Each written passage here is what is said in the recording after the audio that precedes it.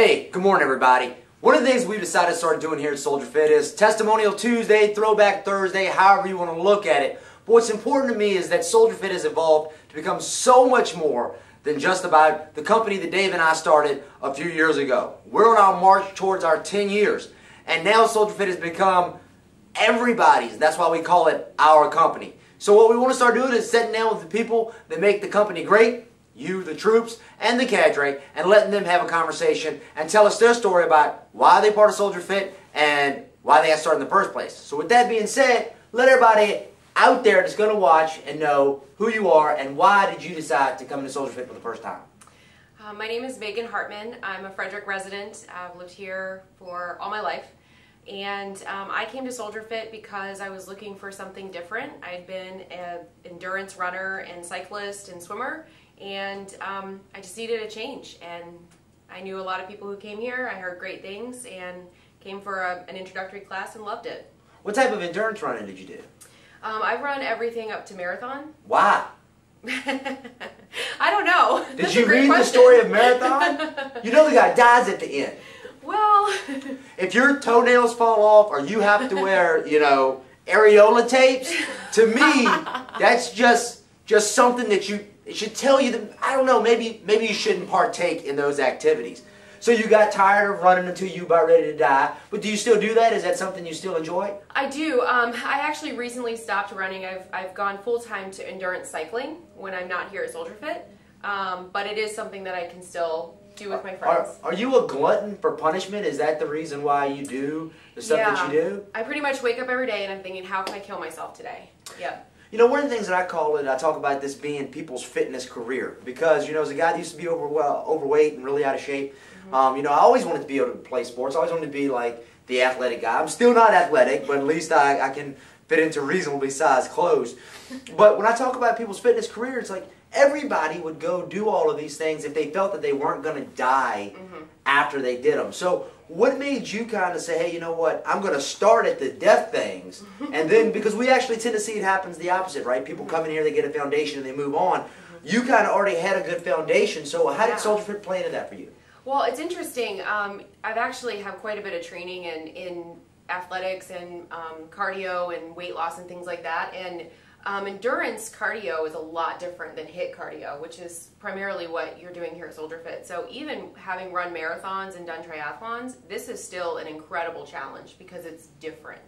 And I think that's really what I loved most about it, is every single class is different, and I was seeing results a lot faster. So once you've run and you've been running, the results are slower and slower, if not even reverse. I actually gained weight training for marathons. So here, it was something that I could come in, it was prescribed, it was intense, it was an hour, and it worked. And one of the things that I like that you talked about is some people, people will look at me all the time and go, hey, is Soldierfit the best workout you can do? And I say no. The best workout you can do is the workout that you will do. But what a lot of people think is that when you come into Soldierfit that we expect this to be the only thing that you do, and for some people that happens to be the case, but for other people you alluded to it. You have other things that you get involved in outside of this. How do you kind of try to balance both of those? Well, I actually try to do 2 workouts a day, which is certainly not something everybody can do, and not something that I started out doing. It's just something that I need to do.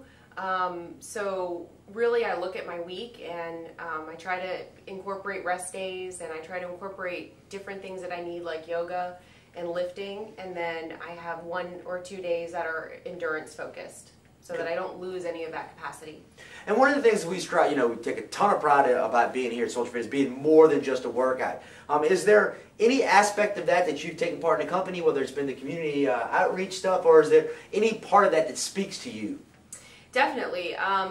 You actually probably don't know this, but I had a cousin pass away recently of a heroin overdose.